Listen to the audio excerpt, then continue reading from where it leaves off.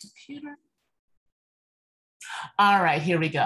All right, hello everybody and welcome. So thank you for joining us today. So my name is Dr. Nicole Truesdell. I'm a writer, scholar, teacher, facilitator, and for this conversation, and more importantly, I'm a longtime research associate with Black Southwest Network, also known as BSWN, based out in Bristol, England. And BSWN is also the organization that's sponsoring this conversation today.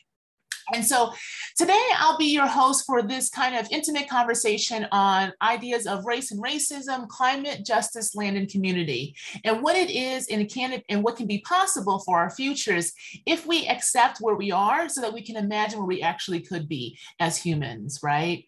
So now, why are we actually even talking about this right now? In the aftermath of the COP26, which is the United Nations Climate Change Conference that just happened up in Glasgow this past October, BSWN wants to get more into the heart of the relationship between climate change and racism, right? And that's because as a race-based equality organization, we are always examining the various ways racism and its cousin of race impact all aspects of our lives, right? From the negative and violent ways racism acts on BAME people globally, to also highlighting and building upon the ways BAME communities have also made and make our space and place anyway in this violence, right? So with the crisis we all find ourselves in with this global pandemic that keeps having more iterations every week, to massive environmental disasters, to sociopolitical and economic upheavals, the issue of climate, environment, land, and resources is more pressing than ever. And we have to actually get to some really basic questions to ask and answer, like who has access to natural resources, right? How is that access actually acquired? What does it mean to actually have your basic needs met now? And in this moment, right, when nation states like the UK and the US, where I'm from, if you haven't realized that, right, have made it clear to many of us, of its citizens, that we are on our own, we got to figure it out. And not just figure out how to survive, but also how to care for ourselves, one another.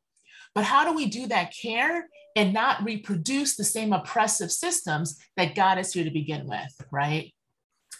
So to help us understand what all this means in this moment, and to help us think about new possibilities of what these futures can be, I'm talking today to Black British Feminist, critic and writer, Janine Francois. Am I saying your last name, Francois, correctly? Yeah, that's right. All right. So Janine's pronouns are they, them, their, and they are known for their insightful, critical, but piercing perspectives on race and social justice. So Janine's practices deconstructs whiteness and race within cultural and academic institutions by way of writing, curating, producing, research, teaching, and consultancy. Now, Janine's career began as a youth arts manager and educator, and since then, they have partnered with various cultural institutions in the UK to deliver high-impact youth-led creative projects. Now, currently, Janine is twofold. She's a course leader for the undergraduate course BA Cultural Criticism and Curation at Central St. Martin's, and has also set up the University of the Arts London's first ever hip hop culturals module. And Janine is also getting her PhD. She's a PhD candidate, right, at the University of Bedfordshire Tate, where they are exploring if Tate can be a safer space to discuss issues of race and cultural differences within a teaching and learning context. And Janine's research is set to complete in October of 2022. So good luck with all that, Janine. So thank you for joining us today, Janine. I really appreciate your time and care for being here. Thank you. Yeah, sorry. I'm putting everything on Do Not Disturb. Oh, you're fine. You're fine. So as you're doing that, listen, we get it, right? We're in a Zoom world, but the world we are. And so, you know, this does not respond to any of your questions, but it's actually a practicality thing. So I've updated my new iOS on my iPhone and it's changed the visual layout. And I don't even remember or understand how to put my phone on like Do Not Disturb. So I'm going to be very mindful. Sorry to people listening. No worries. If you hear pings and stuff, it's because I haven't even figured out the new iOS update. But yeah, thank you for a really, really warm and introduction. Yeah, I think there's many things that I'd love to respond to about the possibilities of where things can be and where things can be moving forward to. One of the things that I'm interested in kind of opening up and to problematize is the idea we're running out of time. Because I find that one is really unhelpful and actually quite a disempowering rhetoric and discourse to have. And I think it's actually a form of like dominant culture and dominant ideas designed to paralyze us, to make us believe that we don't have enough time and we can't do something, or we can't reclaim our time back, quoting Auntie Maxine here. But like, I just think it's a weird rhetoric of capitalism to suggest that time is infinite and that there's a set resource of time. If you max it out, there's nothing that can be done. And I think I want us to think about Indigenous ways of thinking of time being cyclical, of time being non-linear, that time maps and collapses and folds into each other. And if we kind of understand, think about time in much more richer and complex ways, we can then think about what are the different ways in which we're working now that actually means we still have time. There's enough time. You don't max out time. Like, you don't lose out on time. It's not like, all this time is gone and I can't do, like, I find that really, really paralyzing discourse that I think this ideas of capitalism reproduces. And I think this narrative of we're running out of time, I think is actually designed to stop activism or to stop action taking place to remedy our wrongs. I also think it's designed to avoid accountability, because when we talk about climate injustice and, we're thinking about language like, quote unquote, the Anthropocene and human activity and human impact. And it's like, but which humans are doing this? Because it's not all the humans, right? It's not everybody. And they also like to challenge the idea of like the we, because I'm like, who is this we? Because this we ain't me, okay? And this we ain't a collective of people who look similarly or like me. It's a certain we is responsible for this. And so I am...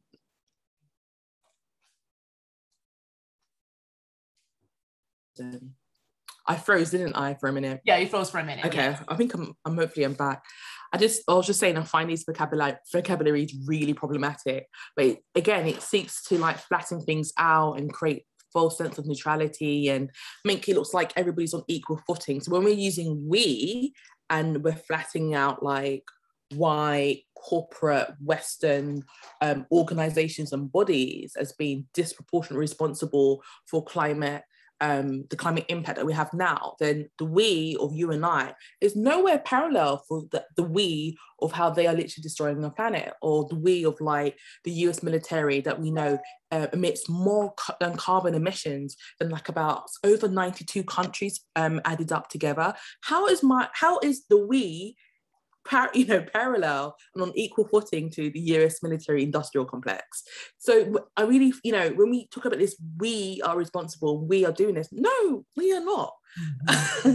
And so, yeah, I just really want to I'm really interested in pushing back on this language, and whether it's the we, this false collectiveness of the we, or the idea that we're running out of time, which I think we're not. Actually, we're not running out of time. So that's a great way to open this up, because you hit on so much stuff that we can really pull apart, right? And because this idea of the we, and that's a great idea of who is the we, who is doing this. And it's always interesting when the we can collapse everybody in, but when we want to get intricate and get nuanced, then there's no we, it's always separate. And it's like exactly. Them and us, right? So let's get into this, because when we talk about climate change itself, right, before we can even get into who's doing it, there's a lot of misinformation out there, right? So first we had the terminology of global warming, right? When I was younger, global warming, and in the US, that was a big thing with our ex-vice president, right, coming in and doing all this. But then that narrative, again, the we gets shifted, and the blame's always shifted away from, we never know who the blame is, right? So therefore it's nebulous. Yes. And then because it's nebulous, right, then we're all involved, but then there's no one involved. So let's pull it apart, Janine. So how would you describe to somebody who is like, but I'm really confused about what even is climate change? What is the issue? What is it? And then how would you, and then if for me or somebody coming up to you, they're like, well, then why should I care though? Because is it really impacting me? So let's start there so we can pull apart this idea of time and who the we is. Yeah, I think that's a really, really great place to start. So I do have questions like that. People do be like, What's really good. So I actually like to always frame that we're presented with climate change as a really contemporary phenomena, but I always like to push back and say, actually, this has been about 500 and 600 years in the making, and that we can think about climate change or climate injustice as the advent of European colonization and the kind of expanding and conquering and colonizing of territories in quote unquote the New World, aka the Americas, Africa and Asia. And that this timeline that started back in the 1500s has created the reality in which all of us across the planet are now dealing with. So I give two very clear and evidence examples that during the conquering of the Americas, the amount of indigenous people that was killed and the amount of animals and that was killed lowered the Earth's temperature. Like that was the biggest impact. That's the first time we saw an actual quote unquote climate change that happened in the late 1500s, early 1600s. So if we can chart climate change as far back as to this particular period in time, then everything that we see taking place now is actually a consequence of, unfortunately, white Western, white supremacist European colonization. And then if we think about other moments in history, and we can then go into quote unquote fortress Europe and think about the advancements of technology and the quote unquote industrial revolution, where we actually see in places like where I live, London, a change in air quality, which still we have to live with to this day. So activities that took place in the 1700s has a direct legacy to the air quality that I breathe in today. That's how long and that's how impactful these kind of man-made human activities have lasted for. So there are particular parts of London due to the Industrial Revolution where the air quality, because of the constant kind of pumping out of fumes and using fossil fuels as part of the kind of like powering of particular machinery, has shifted that, like, I'm not a scientist, but like the molecules, like the air molecules still stay with us. So somewhere like Tower Hamlets, which is in the East End of London, which has for time memorial has been quite an impoverished part of London, where there was a lot of boom and activity around the Industrial Revolution, still has poor air quality till this day. And the people that live in that area are predominantly brown Muslim people particularly of Bangladeshi origin, right? So when we then have to think about this area, whether you were a brown person or a white working class person or someone of whatever background who may experience some form of like marginalization, has for generations, decades, centuries, breathed a different air to someone who might live in a much more affluent part of the borough, say somewhere like Kensington, by spare, I wouldn't say fortune, but due to circumstances of one's class or ethnicity, means you have a different air quality. And that has started in this particular moment of over 200, 300 years ago, and we still live with it now. So whenever, like, I use these examples because I think people think, oh, it's just this thing that happened a couple of decades ago. It's like, no, it's actually constant and continuous human activity that has kind of staggered and built up, and then we're literally living with these legacies of things that happened so many, decades or centuries ago, but we're living with them now. And unfortunately, the people who live with these legacies are marginalized people, whether it's by way of gender, by way of ethnicity or race, or by way of class, or by geographical location.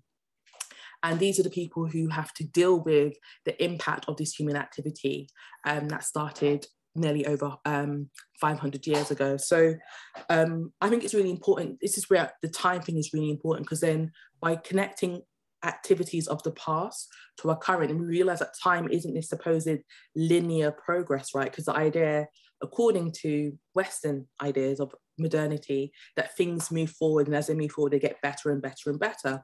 Well, clearly that isn't true, because if things moving forward and things get better and better and better, we wouldn't have the same conditions of really poor air quality of Victorian Britain to a supposed advanced, modern 21st century Britain. So those are the ways of how I like to kind of open up the conversations, that people can really understand that history, we still live with it. It isn't this past phenomenon, it's part of our everyday lives. So you have touched on a lot of things that I really want to pull out. Yeah, I get kind of like, No, but this is great because time, because you're really talking and telling us about how time is both a construct that is made, but also a construct that can be remade, right? If we really understand how it's being used kind of against us, right? So, and I love this because what you're showing us is the power of history as a discipline that has been used to discipline us to believing that we're the problem, right? Versus what you did was give us a whole different history that let us know that 500 years ago, that past directly is impacting where we are now. But how we understand that past, right? How, when we're hearing you correct, Janine, if we understand that past is not just some past of these great legacy people who came and discovered things and made progress, and so we're here now, and here now we should be focusing more on the progress of our technologies, right? If we look at that past, what I'm hearing you saying and seeing that that was the beginning of a cataclysmic event that completely altered everything we know about land and life and self, right? If we see that lens, that time from then and think about now, whoa, look and think about how much that completely shifts what we can think about success, right? We think about as good as what even what human is, right? What do we actually value? And so it seems like what you're saying with time, with climate change, is that until we value time as something that truly is infinite, not finite, as something that is constantly generating itself, right? And we have a play in that because we've seen the negative play of humans, right? A certain set of humans, right? Coming here, there's a lot possible. But then I got people who, so you've talked about that well, but then people be like, yeah, but that's still, we still have made progress, right? When we bring in race, right? When we want to bring in the concept of race into this, people love to say, yeah, but, right? It's not race. It's really about CO2 emissions, right? It's not race. It's really about, maybe they blame a billionaire, right? How do you then get people to understand that race is intimately tied to even how 500, 600 years ago, people took it upon themselves to think they could be so destructive to environment? Right? How do you? Yeah, that's a really, really good question to think about. So I like to ask people when I push it back, is it just a coincidence? Is it just a coincidence that if you look a particular kind of way, you happen to live in you just by virtue, is it just, we just, let's go move to this part of area, or is it by design? And is it by design of both implicit and explicit things? So I use Tower Hamlets and poor air quality by saying, is it just a coincidence that if you happen to be a non-white person living below a particular line of income, you just happen to live in Tower Hamlets, where we know it just happens to be slightly cheaper by way of rent, and it just happens to have different forms of access to transport, and it just happens to have more likely to have social housing, and it just happens to be all of these things. What an interesting coincidence that all of these things just happen to be this way. And we go to another part of London, say Kensington, and it just happens to be that people are more likely to be private owners. And it just happens to be that it's a more expensive part of London. It happens to be that it's more likely to be funded centrally by our local government, by our the government of, it's not the government of London, but like our Central Board of London and the UK bigger kind of government, but England's body, sorry, getting my language mixed up. And it's just interesting that you happen to live here and you happen to have all of these things and resources, and you happen to collectively look a certain kind of way. And then we go to another part of London and you just happen to live here and you happen to look a particular kind of way collectively, and you happen to have less resources. Isn't that really interesting? And it's just all London, right? And I like to, and when you kind of pull it through, it just happens to be, does it just really happen to be? I think it really opens up the conversation of like, well, why is it that if you're working class, brown, Muslim, and you more likely might be in this part of town with less access to resources, less funding, less investment, less metrics in place to reduce air pollution, and this is the life experience that you have. But then if you look, if you're white, if you're from a middle income or upper class background, if you live in a private home, if you have access to particular kind of wealth structures, you're more likely to have a better lived experience. You're more likely to have a local authority or council that are willing to invest in better air quality for you and your children. Why what stops our same local authority from providing the same access to treatment and service to these two different demographics? What could be the things that they would decide that one group deserves to have better treatment over another? Why would they not provide an equity of experience, right? And then we could think, and that's just London, or that's just the UK. And we can think about, say, somewhere like Detroit and Flint with the water crisis. It just happens to be that in Flint, Michigan, you just happen to have lots of lead in the water. That just happens to be predominantly African Americans from working class backgrounds. That's really interesting. It just happens to be all of these indicators. Or you could talk about the Standing Rock crisis and no DPO. And it just happens to be that when this pipeline was trying to be routed into a predominantly white and affluent community, they were successfully able to lobby against it. But when it went to First Nations people who also tried to lobby against it, that was rejected. Why is it that it's okay for First Nations people to have this pipeline dealing through their land and territories, but it's not okay for the white, wealthy, affluent residents of that same county? You know, and and that's evident, that's fact. I know that you know all of these things, but maybe there's people listening who don't know these things, but these are factually true things that are currently taking place just in America and the UK alone. I haven't even talked about other parts of the world. And when we kind of start mapping this out, we start looking at all of these coincidences, then at some point we have to acknowledge, when does the coincidence end? And when is this about structural design? And when this is really about environmental racism? That if you happen to be of a particular ethnicity or racial background, and that might intersect with one's gender or class, or again, geographical position, you are disproportionately going to have a different life experience just by way of these social identity markers. So I always just like to throw it out. Isn't it interesting that these are all the things that happen to someone who looks a particular kind of way versus if you don't look like that? Why? I mean, why would that be the case? And I think you mentioned a really good point just before we started recording about accepting where things are at without having to convince. And, you know, there's so much research that's been done. There's so much evidence that's been gathered. Even the fact that some of this is accepted vocabulary within UNESCO, to me, tells me that I don't need to do any more convincing. If the United Nations can accept that environmental racism is a thing, and that if you are a person of colour or an Indigenous or First Nation person, you are disproportionately going to have a different lived experience by virtue of how you've been racialised, I don't need to do any more convincing. Like, this is standard knowledge. And at some point we need to acknowledge willful ignorance and just straight out gaslighting and refusal to accept these very admittedly uncomfortable truths. I'm so glad you said that. I really am, because it's like the last part of, like, you're not trying to convince, you're just trying to do. And I think that's a big piece, because I loved how you explained essentially why environmental racism is a climate issue, right? You wrote about that, but you're really explaining those two things, not a coincidence, that's intimately tied together, right? But you're right, we're gaslit then, right? We're gaslit into thinking it's an individual issue, like if we can just save up enough and move to a better place, right? Or if we can just, whatever the fantasy is. But there's an interesting thing when you just look around, and instead of, what did Toni Morrison say? Like the point of racism is to basically make you continue to prove. It's so funny. I was just about to say that. It really does have to prove that. Yeah, exactly. Yes, right. And so may she rest as an ancestor, right? But the same thing, right? It's like it's when you accept the reality you're in and realize that the reality is trying to literally make you seem like you're the problem, and you say, I'm not going to convince you anymore. I'm just going to be, as you are doing for your work. There's a big freedom in that, right? But also there's a big responsibility, because now it's like, it's there. We have a problem. Now what do we do, right? So the acceptance of the reality versus trying to prove that it exists. Yeah.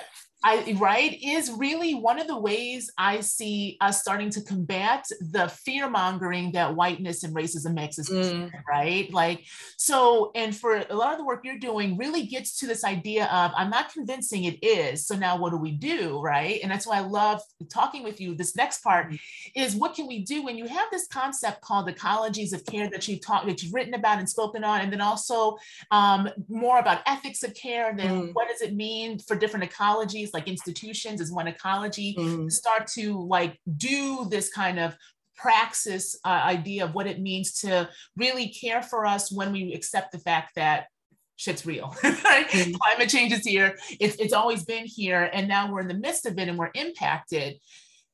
Can you explain for all of us, if when we accept this reality and thinking about one way we can really start to construct a future where we're actually here and surviving and thriving and not just kind of going at it, how does one think about an ecology of care? What is it? How do we think about it? And how do we do it if we don't necessarily have a great template in front of us, right? I mean, that's really, I'm gonna get to this, but I feel like I want to reference a few things that situate around this, just to get to like the pinpoint. So yeah, I really appreciate you referencing the Toni Morrison quote, because I was literally about to say the same thing. I was going to say, there's this great quote by Toni Morrison where, you know, they say you're unintelligent, you do all this time researching. And another quote by Toni Morrison that really always sits with me is, racism is a distraction and it's designed to keep you away from your purpose. Yes. And I kind of see the accepting of this is what the status quo is, this is what our reality is not to be distracted and not to get caught up in this other conversation to try and prove that this thing exists and this evidence is true and it's, you know, been peer reviewed and all these other things. Like, if you don't want to accept that, that's on you and your terms, but I know what is taking place there and what this is. And that's the distraction that I personally don't want to get into. And I hope collectively that we shouldn't be getting into that. Our purpose is liberation. Our purpose is not just liberation for people, but liberation for all, you know, beings of whatever life form that might take. And so when we get distracted into these proving our truths and proving our realities, we are, you know, I would say wasting our time trying to convince our oppressor not to be oppressors anymore. And I'm not interested in that conversation or interested in that course of actions of like negotiating. Like, I want to get the work of liberation done, and that work takes many different forms depending on what we feel we can contribute. And for me, my contribution is writing and researching, and that can take different forms from someone else. It might be, you know, community organizing, or, you know, whatever that the contribution they see that they can best offer, right? So how does that connect to ecologies of care? I think it's all of those things. I wrote that at the height of the BLM global BLM protest, of course, centered in response to what was taking place in the US. And remember being really impacted by COVID and seeing like the death of Black people and the anti-Blackness isn't any different to the anti-Blackness of the death of Black people, predominantly both in the UK and the US due to COVID. Like, these exactly the same infrastructures. There's nothing disconnected about them. It's just white supremacy, and thinking about the climate in the same way that, again, if you know, people of color are disproportionately, you know, affected by this. Again, it's the same infrastructure of white supremacy. So I remember thinking about the ecologies of care being, how does white supremacy and therefore race and racism translate into these different systems that are in a way quite violent, but also the necropolitics of it, you know, the ways of which it's designed to kill us. How does that impact our sense of survival, but also thriving and living?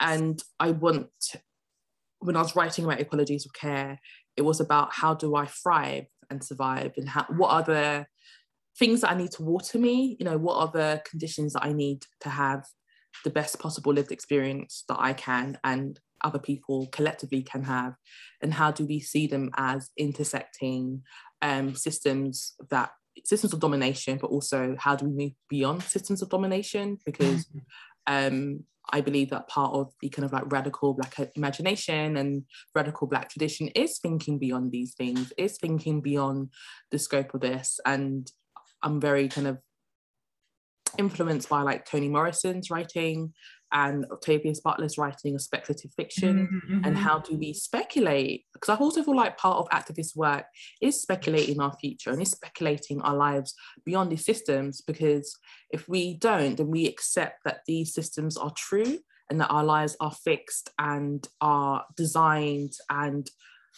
emboldened to them, and they're not. Like, my life is not emboldened to white supremacy. So if I can say that and think that I can have a life that exists beyond this, so can everybody else, so can all life forms. And I want to speculate and radically imagine what that life would be like.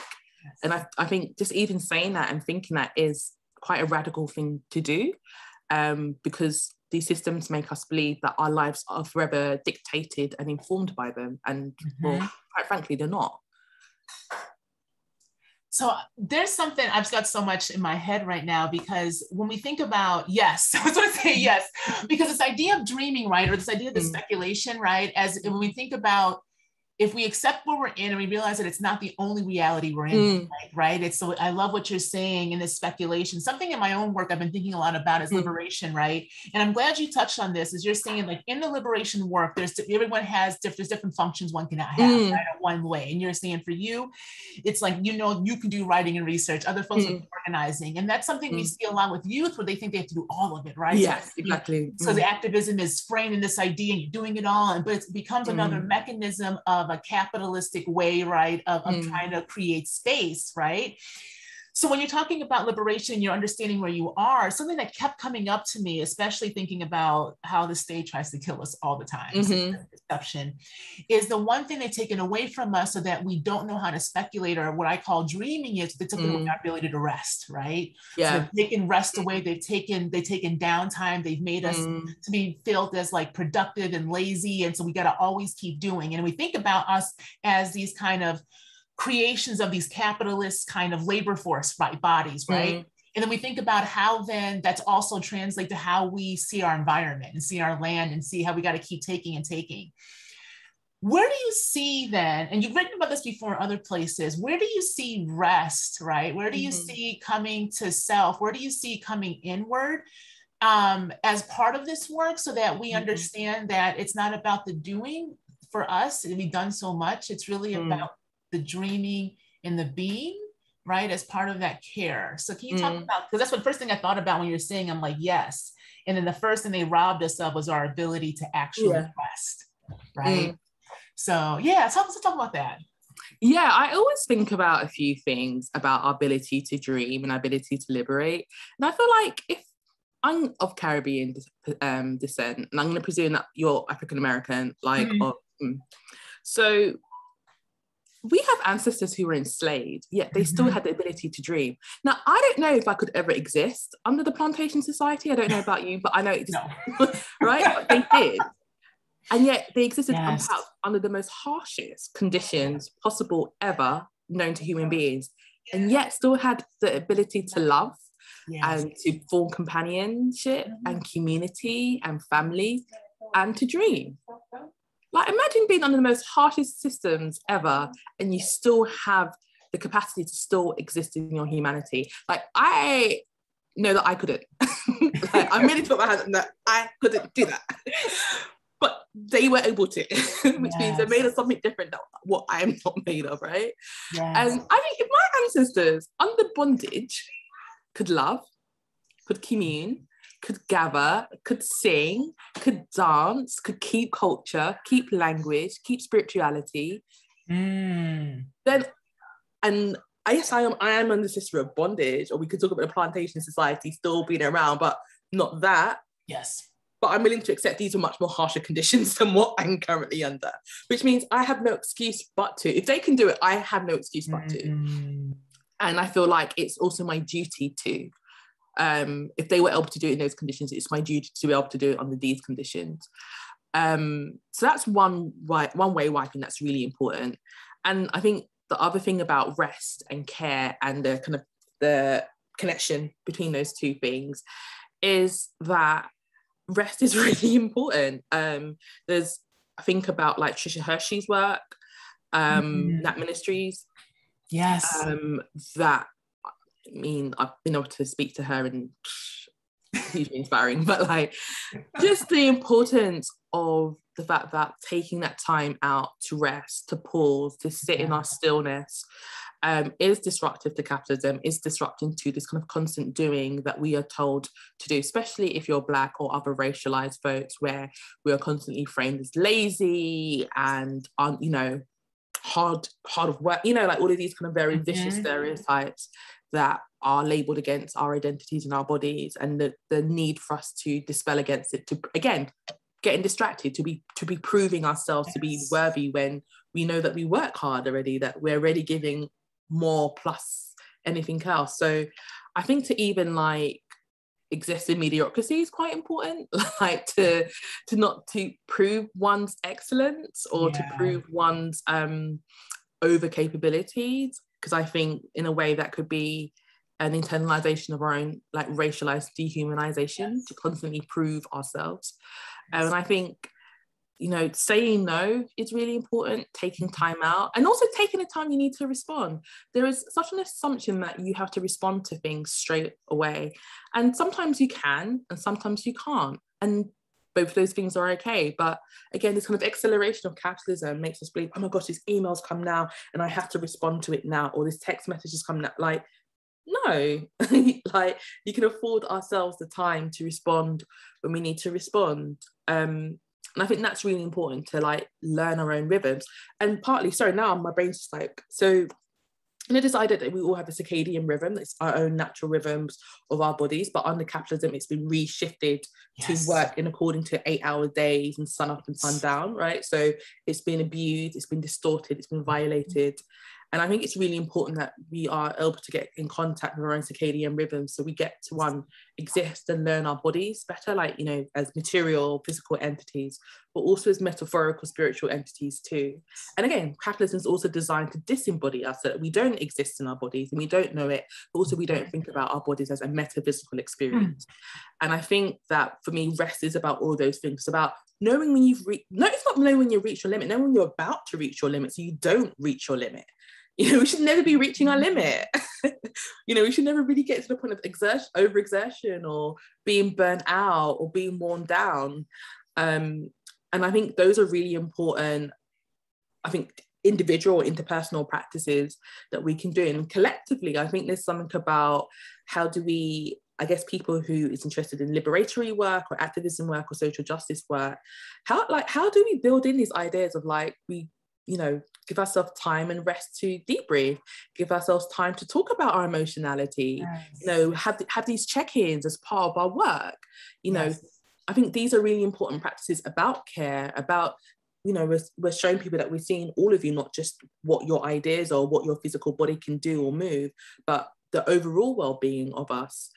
So yeah, I think that's really, really important work. And now I'm going to reference Bell Hooks. I think if I had this conversation without referencing Bell Hooks, not because she's dead, because I always reference Bell Hooks. I think, you know, Bell Hooks has a whole like set of like books around kind of love and care and stuff like that. So the first, there's the trio is Sisters of the Yam, all about love, salvation and Black people of love. So of that trio, I first read Sisters of the Yam, and I remember this was like in 2015, so this is 6 years ago. Damn. I just remember this, you know, you read something, I just get to putting it down, and I felt like she was reading me like for film, but like she was directly talking to me and just like dragging me through a whole book. Like the whole time I thought constant drag, like my hairlines, everything snatched from. And I just remember just like, I just remember having this physical moment of reading and just having to put down and pause and be like, I need to come back to this tomorrow, or I need to sit with this page or sentence, because it just constantly, in the most positive way, confronting me with the ways in which, as a Black femme, I'm socialized to show up in a particular kind of way. I'm socialized to do these things, but also how people are socialized to expect these things from me at the same time. So reading that explicitly in words was like, not just life affirming and overwhelming, but again, it was part of the developing of my critical consciousness. And generally, Bell Hooks has been part of developing my critical consciousness in a number of ways, just from Black feminism, from this, all her writing about care and love, but also pedagogy and teaching as well. So she sits across my life in these very kind of intersecting and blurred areas. And I'm very thankful, and I'm glad, I hope she's transitioned to where she needs to be with our ancestors, because she has done important work for so many of us across the world. I feel like I'm gonna cry. Sorry, I'm just going. No, it's okay. No, it's a great remembrance, right? Remembrance. Yeah, like I just call the ancestors. Yeah, I wouldn't be who I was without bell hooks.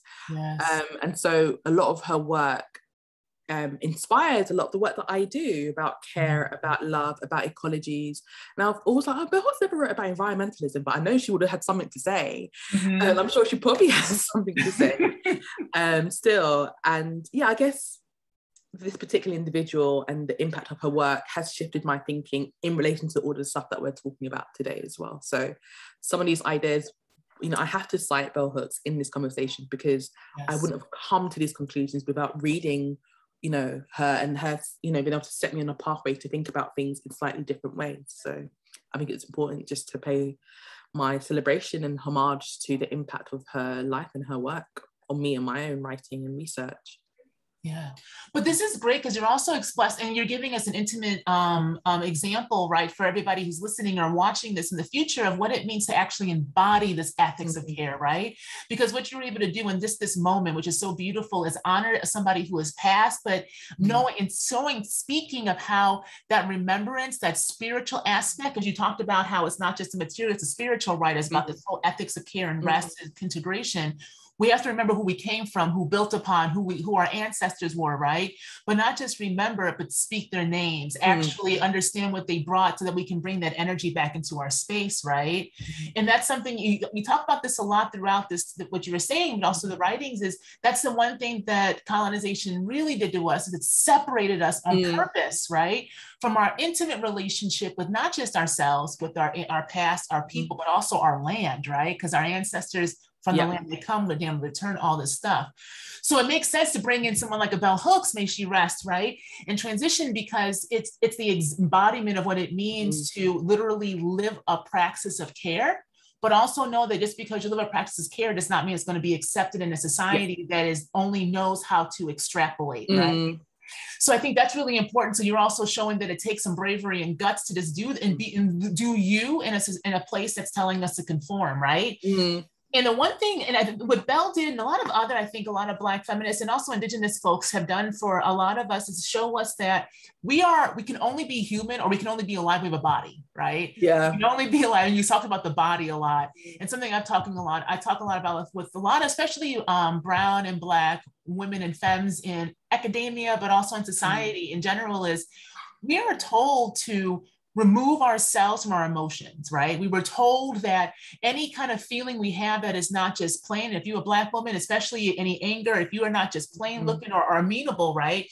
Then somehow you can't work. So then we're told to separate ourselves, right? What I call our emotional technologies. We're told that we are not how we feel. But our feelings and how we feel in our body is the actual power we have to be able to understand our limits, how to care for ourselves, one another, right? So there's a way that, coming back to what I'm hearing you say and how I'm thinking about my own work, is I tell people all the time, like, until you can feel your rage, until you can feel your anger, until you can feel your grief and actually ask it what it's trying to show you, you can never find true liberation, because then that's what allows us, and that's what's attaching us from our actual source, our actual sense of self, to be able to know how we then work with other people and create these communities, right? That we want to be able to do. So we got to feel. But how do we feel when we have been told our whole lives that to feel, right, is not successful? To feel and express, right, is not going to allow you to be professional, right? And especially as Black folk, right? Especially as Black women and femmes, or those who present as non-hyper masculine, right? When we are told that the minute we step out of a line, then we will be shunned, right? So therefore we have to bifurcate ourselves, right? How do we bring ourselves back whole so that we can enact this praxis of care, which then allows us to connect back to ourselves, our communities, our ancestors, and our land, to then know how we actually sit in harmony, right? That's a big thing. But Janine, how do you think about that, right? How do you think about that? Yeah, I think hooks and all that stuff, right? I started smiling partly because I thought about a very direct experience that happened today on a Teams call, my work Teams call. So it was me and my colleagues had this training thing, majig, whatever.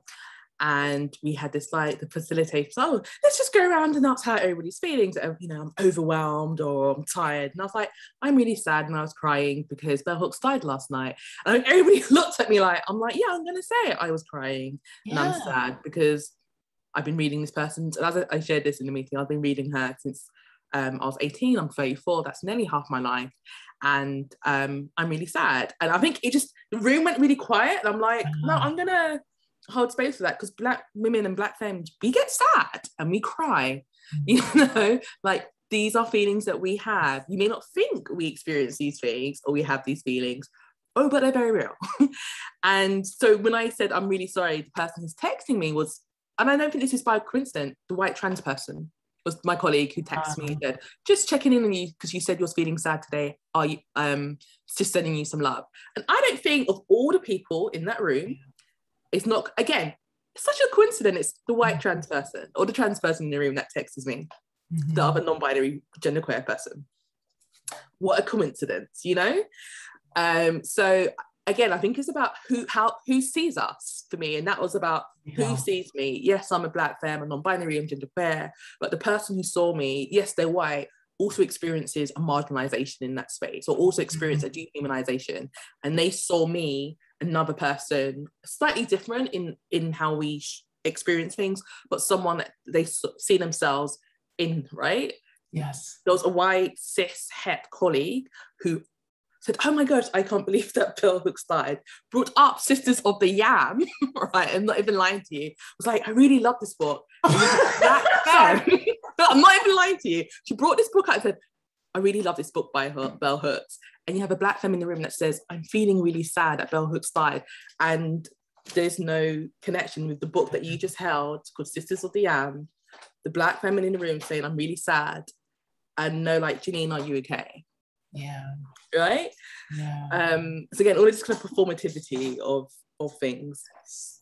But so I think the emotionality and speaking our emotions, again, I think is so important, because we are socialized into a very white, middle class professionality that says these things aren't part of, quote unquote, the workplace environment, or that they should be hidden or siloed, and that if these things do enter into the workplace, only people with privilege and dominant identities are the ones that get to access this humanity. Because I think emotions and humanity, for me, are really intricately bounded, that only humans get to be emotional, or only humans get to have access to the full breadth of emotions. So when we say that certain people, if you talk about Black women, when we express our anger or are upset and we are stereotyped and or therefore dehumanized, we're also saying that these people aren't human, that they don't have access to the full scope of humanity. And I think about someone like Sylvia Wynter, who writes a lot about the conditions of human humanity, and how that is, she calls it an ethnoclass, is a kind of reoccurring vocabulary in her writing, this ethnoclass, which describes as, you know, white supremacy, capitalism, patriarchy, coloniality. And that these are the systems that determine the ethnoclass of humanity. And if you sit outside of those frameworks, then, well, by virtue, you're not human, or you don't have access to humanity. And I think, yeah, we have to really open up the conversation of, quote unquote, the human and its connections to, my brain just went blank, to eugenicism as well, actually, and emotions and all of these things. Because when we talk about emotionality, it also falls into very patriarchal and colonial discourse that if you express emotions, you don't have rationality, you are subjective, you know, you fall into these very kind of binaries as such. So I think, yeah, there's so much with emotions that it's not a neutral term when it's applied, or who has access to show it. And that if you are someone whose identities fall outside of like dominant ones, you're automatically seen as inferior. And that's why a lot of people think shut down, or a lot of people are scared to show their emotions because of the lack of reaction or the lack of care, but also how they feel that they might be perceived. And I think these are such understandable, in many cases, logical responses, because it's about your materiality and your survival. But I think it hurts me when I hear people say this or see it, because you're denying yourself the ability to experience this. And I think the one thing that we can give ourselves is not to deny ourselves our ability to experience things, or to live in our bodies, or to be in our feelings. Like, that's very real. We can be in our feelings about things, and we can express being our feelings about this. And if you can't handle it, then that's a you problem. That's nothing to do with me about how I feel in the world. So yeah. No, I'm glad you brought that up. I'm glad you brought Winter's work up too, right? Because I'm a big fan of Winter's work about, right, the human and who is the human and how it got so narrowed down. But it makes a lot of sense in the context of this, because if we're not allowed to feel, right, and then we're told that to feel means that somehow we cannot fully be, but to fully be means you cannot feel, then there's something going on, right? So there's like what we call this kind of what Fanon calls this kind of crazy making, right? This kind of like you're constantly like trying to figure out where you are and how and what place you're in. And as you were talking, something I think about a lot, right, is, do we throw away the concept of the human? Do we interrogate it more? Do we take it back, right? And so, and Winter plays with this a lot, right? Afro-pessimists play it different ways, and Winter really gets into it in, I think, a really great nuanced way to help us say, like, really, no, what problem was really is, in order for somebody to not just dehumanize, but also destroy other living things, right? They got to narrow who the hell is actually a human, right? Also, you're dehumanized too. And this is what Paulo Freire says, that oppression doesn't just dehumanize, oppression doesn't oppress the oppressors. Oppression, you know what I'm trying to say. Oppression doesn't just oppress the oppressed, it also oppresses the oppressor. Right, and even more so, right? Even more so, exactly. Yes, because you have to. In order for you to oppress someone, it means you can't also be human too. Yes, right? So then we got a problem with the human, right? So how can we have a life if we are so messed up, we don't even know what the hell human is anymore? We're thinking human means exactly what you just said, right, Janine? I love how you broke it down. It's rational, it's subjective, it's not emotional. But all we see in front of us every day, think about every day in the UK and US particularly, we can just talk about the UK and US alone. All we see is nothing but white male aggression and anger. But all we see are emotions that are unregulated as somehow the norm, right? But they're okay to have those because no one knows actually how to handle the damn emotions anymore, because we have been so removed from who we are in order to take into hierarchically place, right? Who the hell then are we? And I think this is what's really coming out now. When the example you gave of the one person who can actually see you in that moment and your need of care was another person that was marginalized. And it makes me think a lot of, can we only find real humanity at the margins? Because it's only at the margins that we are allowed to actually, quote unquote, be, because we are not seen. Right? So there's kind of this slippage in and out. And it's not to romanticize, it's not to say it's not hard, but it's kind of to think about, what does it mean, again, going back to care and environment and access to resources and races, all this stuff. What does it mean then for us to come back to ourselves, to back to our own humanity, so that we can actually then come back into a community again for that care to come, right? So how do you think about that? I think the margins is probably the most powerful, is where the real work takes place and where the real conversations are happening, where the real kind of transformationary practice are taking place. I think the margins is such a powerful place, outside of the institution, outside of these kind of socially engineered places. And a friend of mine, or I hope he doesn't mind me calling him a friend, he's called Jack Tan, or someone that I've been in conversation with a lot.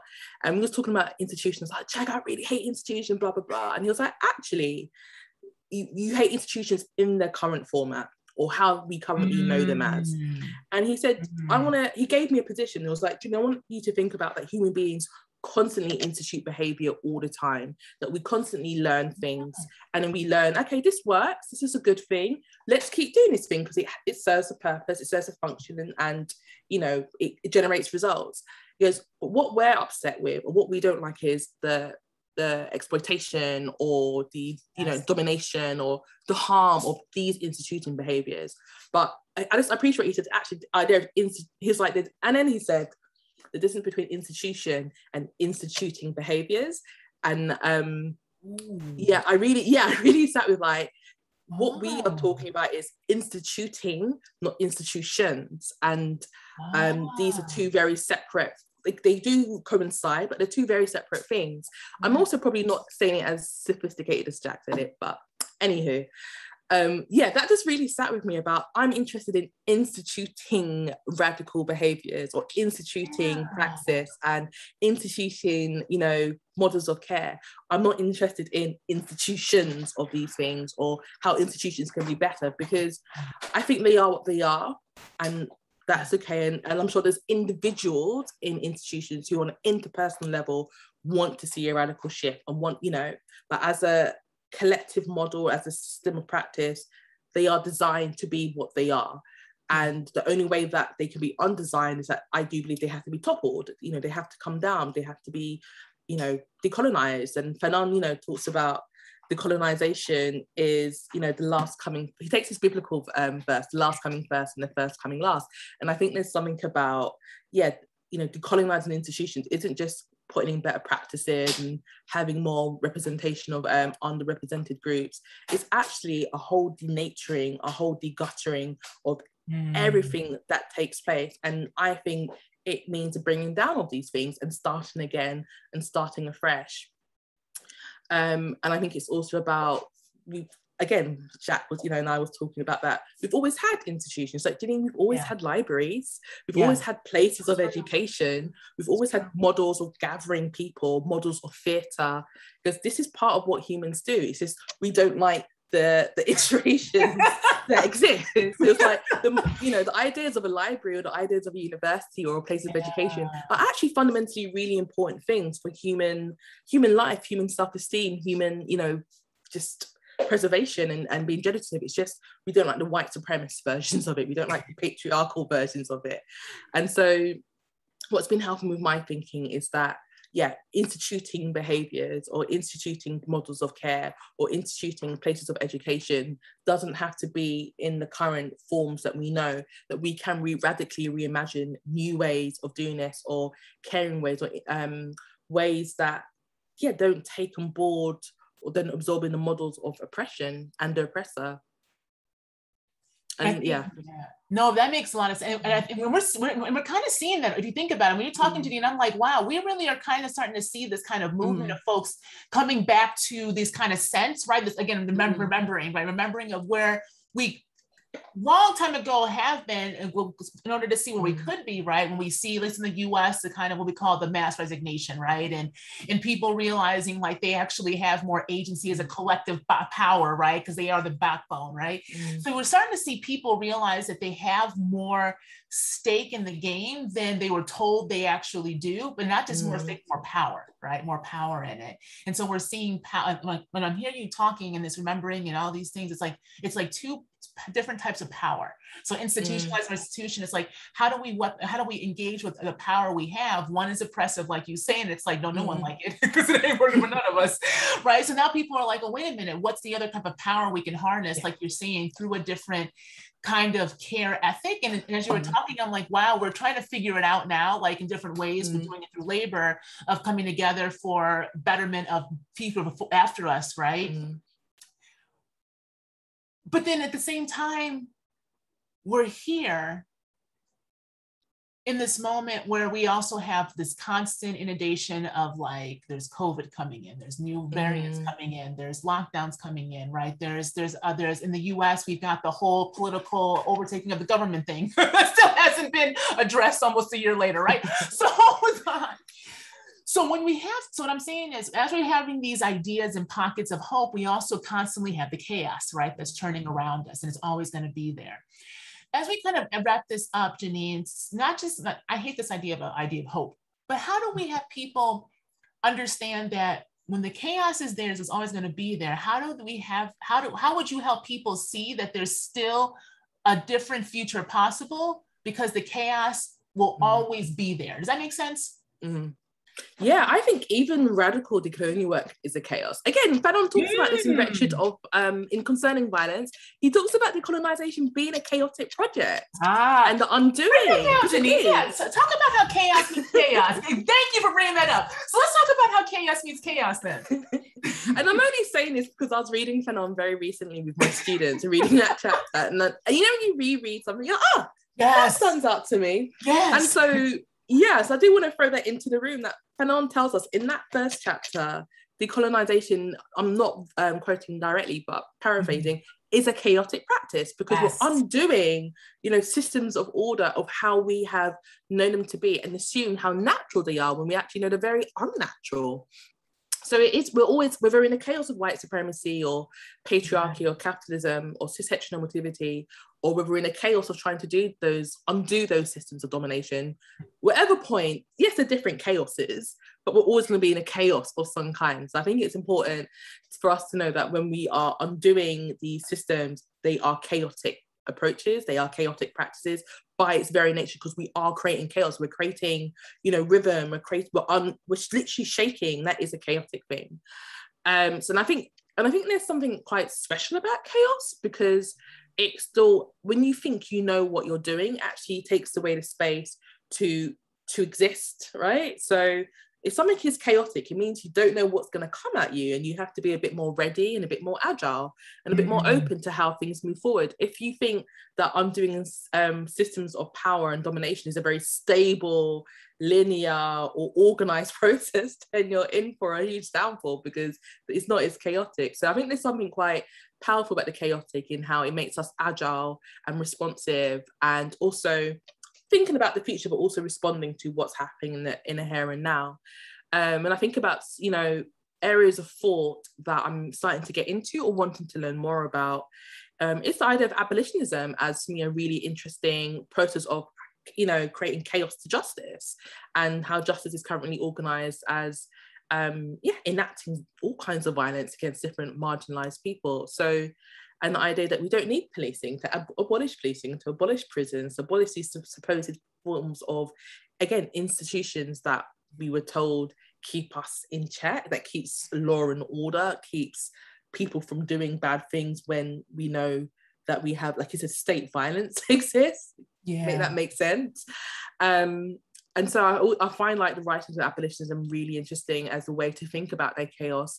And I think there's something also about you mentioned before, returning back to those who have come before us, who were, Fanon is someone that I hugely love, who were writing at particular points in time in the 60s and 50s, who were going through the chaos of decolonization or witnessing the chaos of decolonization, and how important it is to read their work around what they were imagining, what the places of origins could be.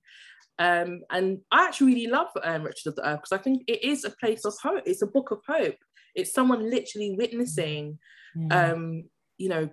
armed struggle in his here and now, and the impact of that and the chaos of that, because it was chaotic. I can imagine, I've watched stuff, it seems really chaotic, actually.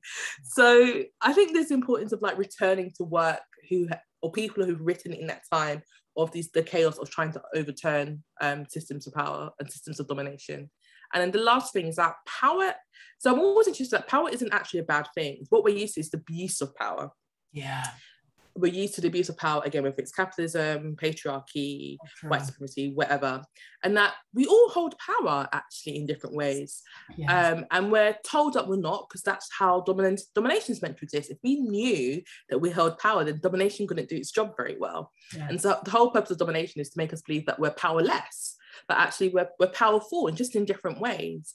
And I think that then also opens up this idea of scarcity and abundance. If you feel like you're powerless, it means that you feel like you exist in scarcity. Now, this isn't to deny that actual material scarcity exists for oppressed people, of course, on both everyday lived level and the structural and systemic level. But conceptually, I also think that people, I know from my lived experience of going to particular parts of the Caribbean, when I see people with the least, also has the most in terms of, like, spiritual power or soul power or social power or, like, thinking power, Yes. And I think there's something interesting about how we think about these different modes of power that we have access to, even if we might have a marginalized identity or background. And why are we often told something like spiritual power is inferior? Why is spiritual power? It's not. Like, to be able to wake up every day and keep going on and to have that, you know, a sense of joy or hope about you is hugely powerful. Yes. And this goes right back to where you started off with, Janine, right? Like, this is a beautiful circle moment where we talk about the scarcity. And you started off talking about how we think that time is scarce, everything is scarce, right? And so to start off by having us think about how we are told that there is no hope unless we do it one way, right? And that's the scarcity and the timing and the fear mongering, which you brilliantly have us understand that this is wrapped up in white supremacy, racism, and how that is a time thing, past and present, tied to climate, right? And now we come to the end and it's like, yes, but if we realize and we accept it for what it is, that it's a distraction, that it's made for us to keep domination. And I love how you keep saying that we don't like oppressive power, but all we know is abuse of oppressive power. And we realize it's more than that. And then we realize that scarcity is actually nothing more than a power move, and we all have power ourselves, right? It's a great way to end to realize that even though environmental racism and climate change are heavily tied, we have power to start to think about what is a different way forward if we look at the past, right? In that time, in a much more different and much more realistic, a holistic way that lets us know that we have power, right? Individually and collectively to start to shift and move in these kind of care ways. Hope that's a great way I summed up what you were saying. Okay, I hope that accurately portrays it.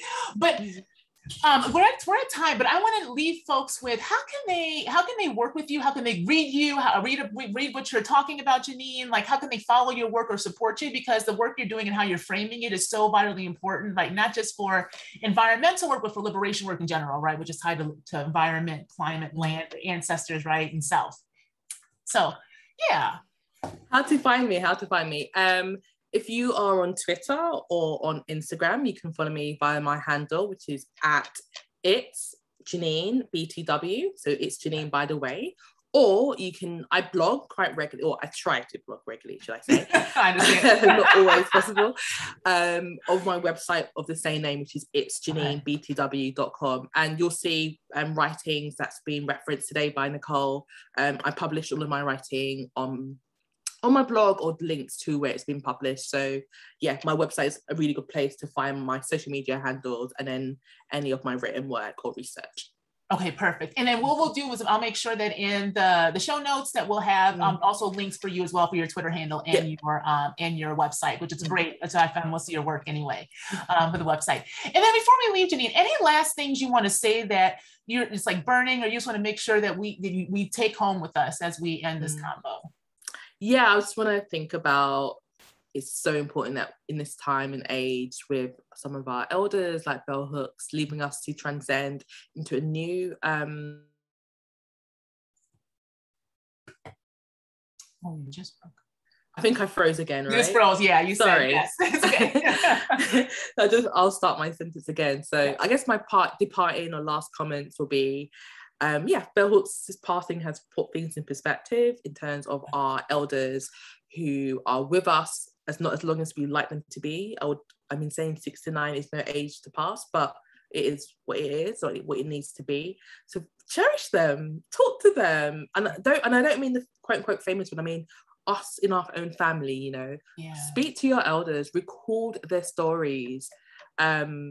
My aunt passed earlier, and I only recorded about an hour worth of her story, and I wish I got more, but don't wait to those moments, because recording their stories is knowledge sharing, and it helps us continue their existences and what they do and what they know. And just to really think about radical love, bell hooks has really given me to think about radical love as a source of power and a way of organising for liberatory practice and activism.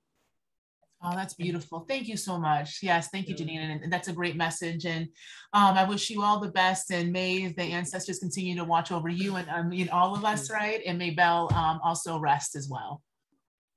Thank you. Thank you. All right, I'm gonna